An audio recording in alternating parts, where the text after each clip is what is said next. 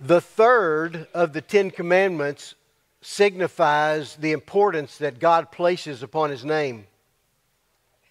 His many names throughout the Word of God are a reflection on who He is and His relationship to mankind. Through His name, God reveals the essence of His character and His greatness. Some of the most common names for God in the Bible would include in the Old Testament Jehovah or Yahweh. That is the covenant name of God that He gives to Israel. El Shaddai would be translated Lord God Almighty. Elohim is the plural form of God, from where we would get, in the beginning God created the heavens and the earth, signifying the doctrine of the Trinity of God the Father, God the Son, God the Holy Spirit, through His very name itself, Elohim, which is translated God. And oftentimes when you see Lord, that is a translation from the Hebrew word Adonai. In the New Testament, probably the most familiar name is Jesus, Yehoshua, or Jehovah saves. And in the Greek transliteration, it would be Yeshua, which basically means salvation. So the name of Jesus means salvation.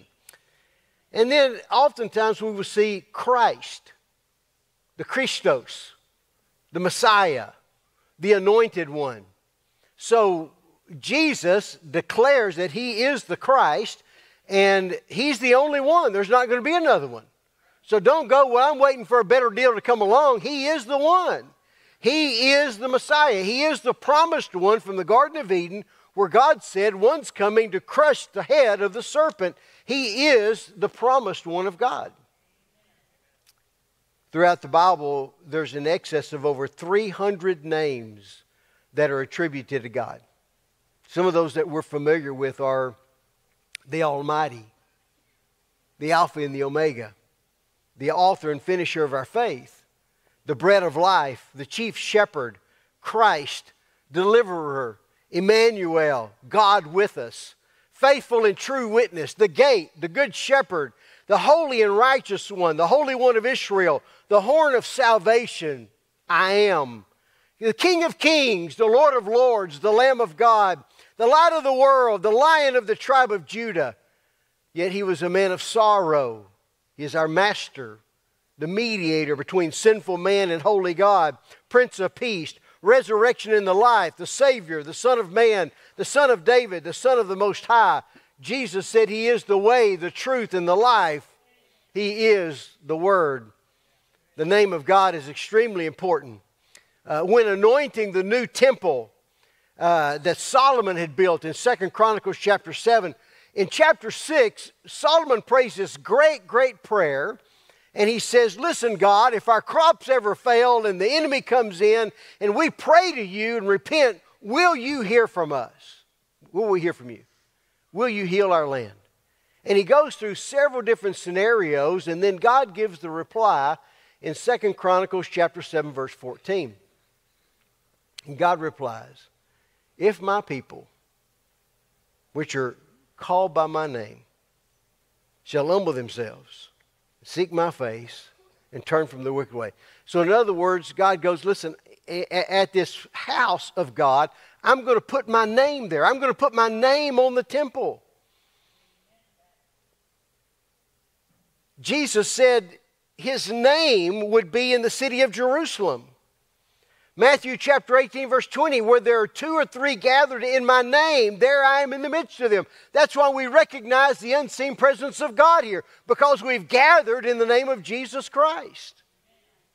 John 14, 13, and whatsoever you shall ask in My name, that will I do, that the Father may be glorified in the Son. And if you ask anything in My name, I will do it. That's when we pray in the name of Jesus. Because it's through Jesus that we have access into the very throne room of God Himself.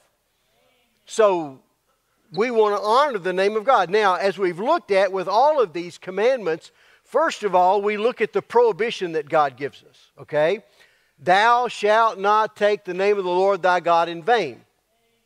So the literal translation for this commandment is, do not raise up Jehovah's name for no good. This brings 3 thoughts to my mind. First of all, don't take God's name in vain. by invoking His name while cursing, or in anger, or with empty words. To just frivolously throw around the precious name of Jesus when surprised or anxious or angry is to belittle this precious name, or to be entertained by people that would also use God's name in vain. I think that's a great place for an amen. I think it's time Christians stand up and say, I'm not going to listen to that anymore. I'm not going to listen to a movie that slurs my God's name or uses His name in vain. I'm not going to watch it on TV. Because if you're entertained by it, you might as well be doing it yourself.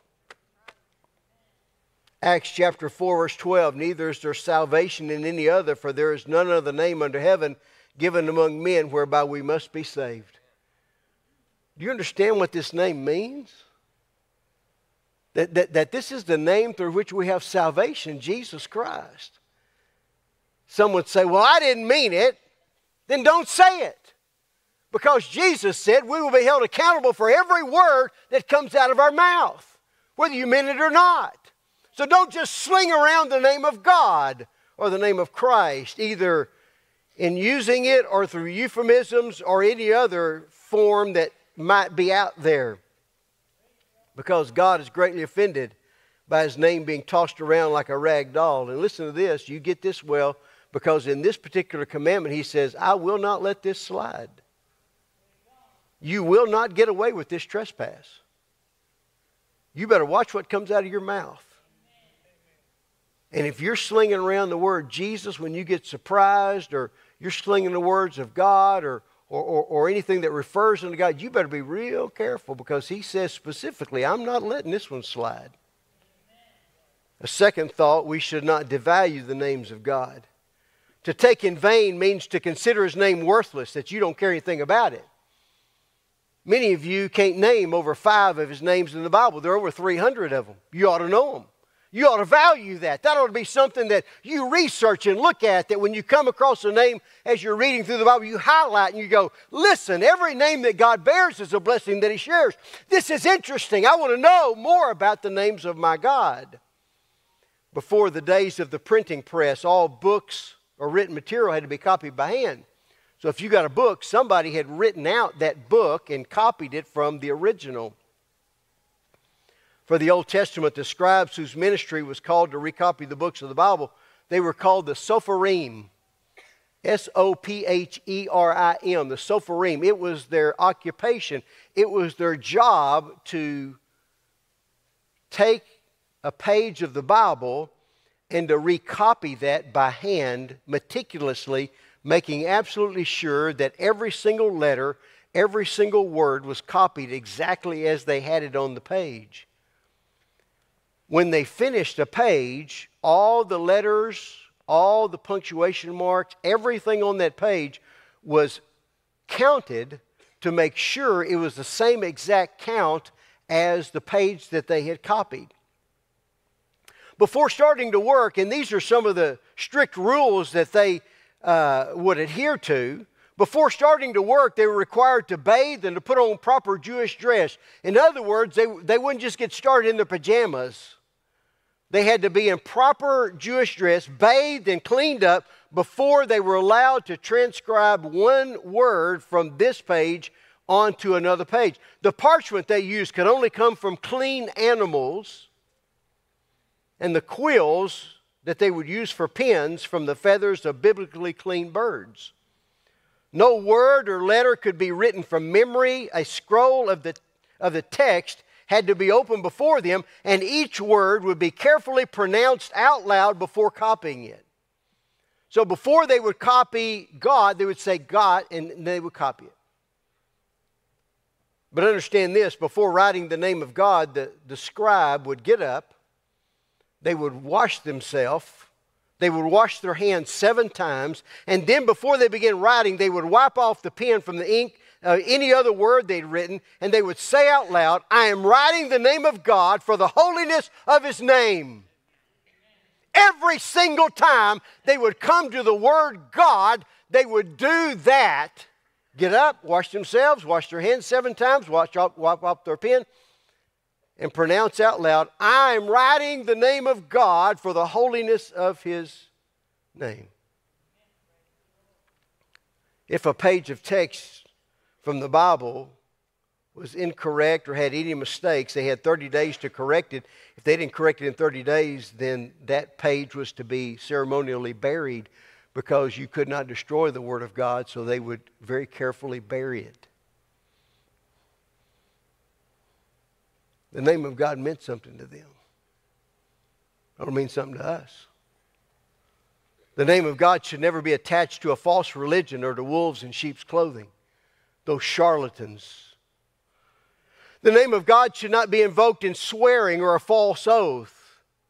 In other words, what Scripture will teach is that if you put your hand on the Bible and say, I swear to tell the truth, whole truth, and nothing but the truth, so help me God, you better tell the truth. Because it's not the judge you got to worry about charging you with perjury. You got another judge up there that said, I will not let this slide.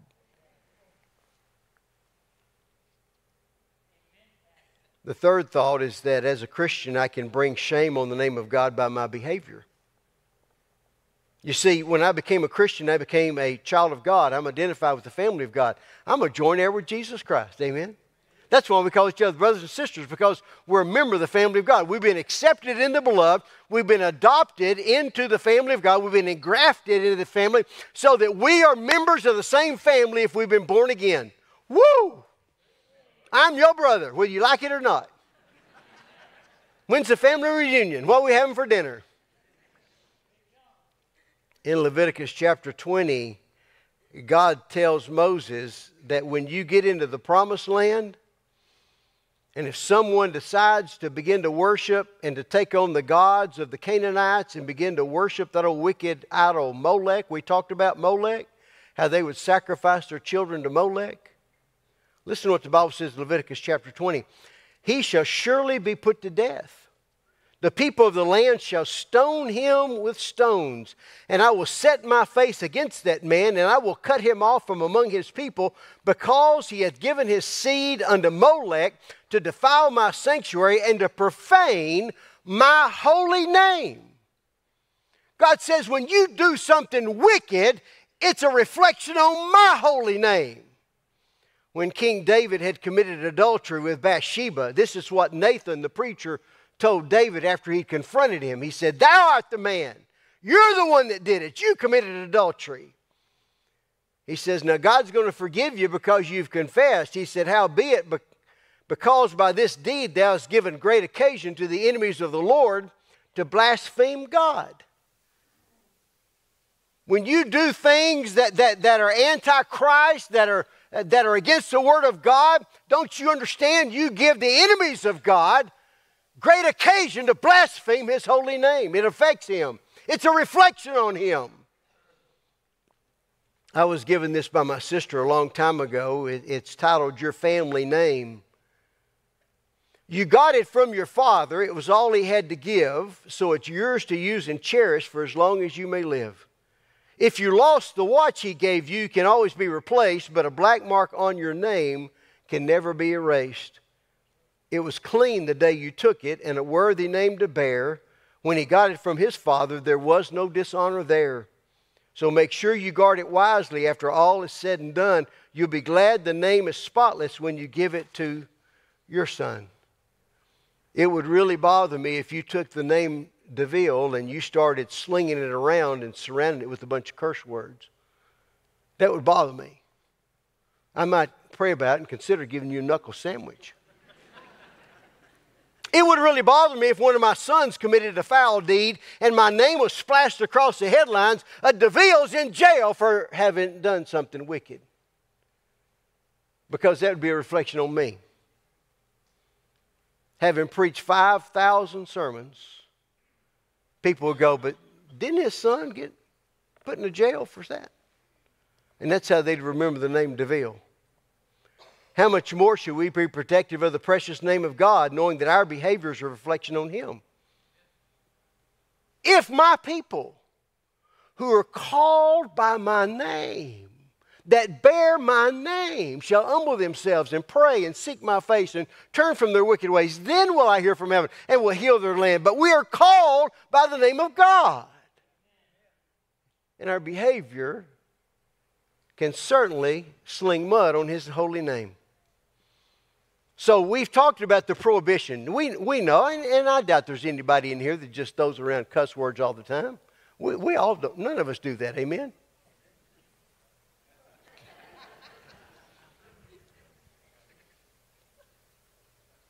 I guess I preach to myself as much as I preach to y'all. We just need to be careful. We need to be careful what we watch on the television.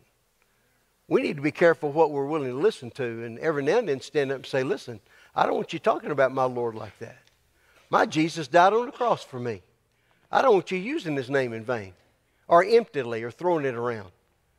And we just need to be careful. So that's a prohibition. But at the same time, when we looked at the commandments and it says don't do something, it always gives the implication, though, that we should be doing something. So we're going to go proactive, and the proactive part of not taking God's name in vain is that we bless the name of God. Amen? That we lift up and honor the holy, wonderful name of God. In the Lord's Prayer, the disciples came to Jesus and said, would you teach us to pray? They said, we pray, but we don't pray like you pray. Would you teach us how to pray like you pray? And Jesus said, all right, I'll be glad to. When you pray, pray like this. Our Father, which art in heaven, hallowed be thy name. He starts off by saying, as we pray, we should lift up the wonderful name of God. Hallowed, to be honored, to be reverenced is your holy, wonderful name, O God.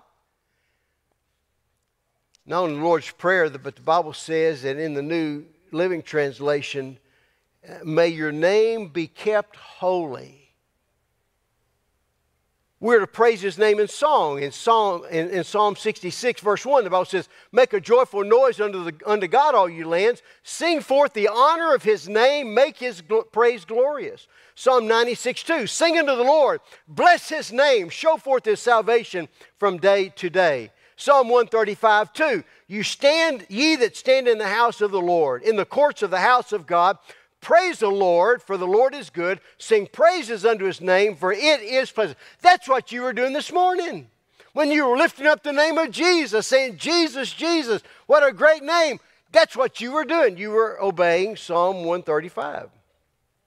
The Bible says that in Revelation 13, that the Antichrist is coming, and you will know him because he will blaspheme the name of God. But I hope we won't even hear him speak, because we're so loud blessing the name of God that the blasphemy doesn't even come through. Psalm 103:1, bless the Lord, O my soul, and all that is within me. Bless his holy name. In other words, we aren't just to bless him with that spiritual lockjaw of, thank you, Lord. Do it with some gusto, guys.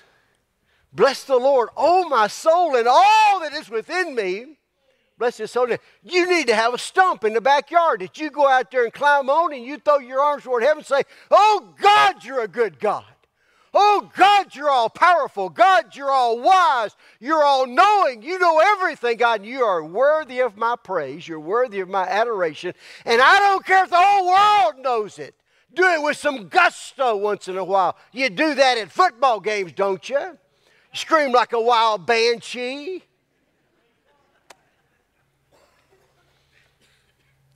Psalm 34, David writes, I will bless the Lord at all times, and his praise will continue to be in my mouth. My soul shall make her boast in the Lord, and the humble shall hear thereof and be glad.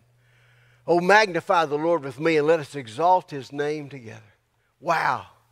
What a great, great psalm. Do you realize that every name that God bears is a blessing that he shares? That when you begin to look in the Old Testament during great events, that oftentimes God will either give himself or share with those people a new name, or great saints of old will give him a name. Jehovah Jireh, J-I-R-E-H. J-I-R-E-H. It's pronounced Yiri. Jehovah Jireh was pronounced to Moses when God provided for them. And what it means is our God provides. What a great name. Because he does, doesn't he? Come on now, I've seen the parking lot. I know what y'all drove to church in. I've seen the houses you drove from to the church.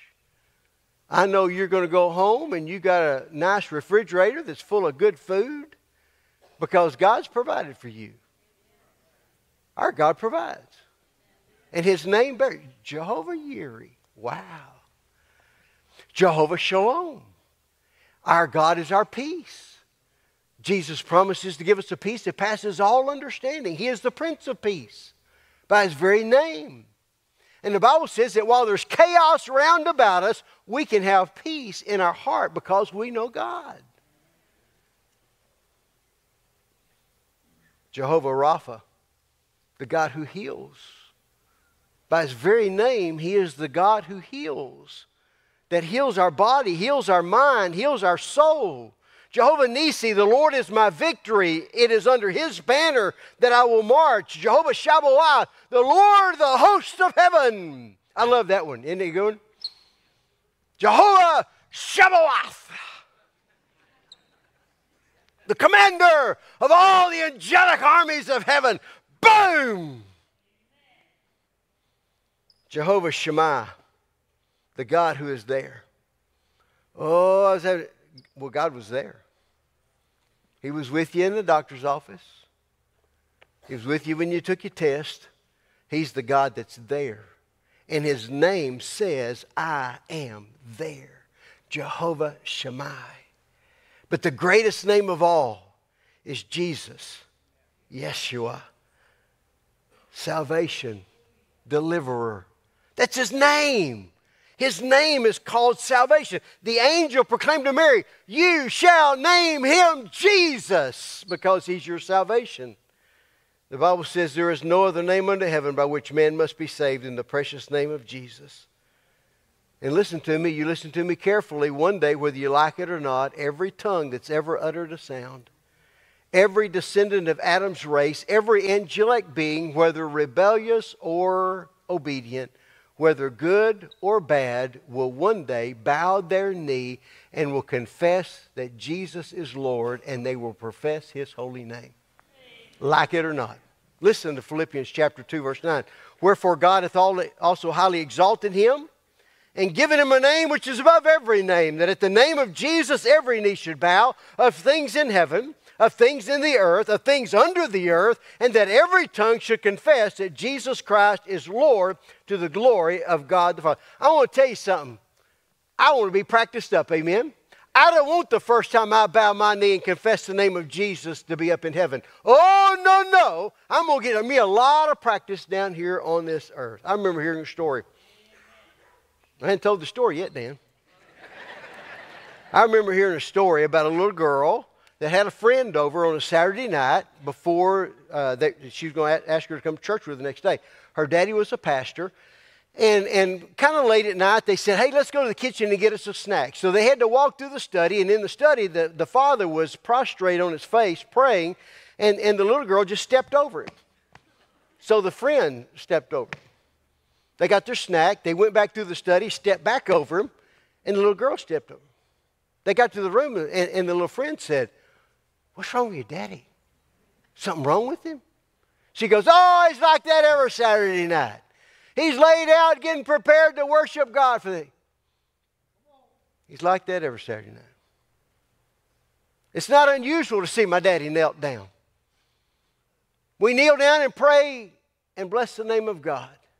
Is that what your children can say about you? It's not unusual to see him prostrate before his God, to kneel down and bless the name of God. That's not unusual in our house. Or would that be the exception rather than the rule in your house? 1970, after the death of their grandparents and the birth of some of their children, and feeling a little bit overwhelmed, as you oftentimes do, Bill and Gloria Gaither wrote this wonderful song that brought such great comfort to their hearts.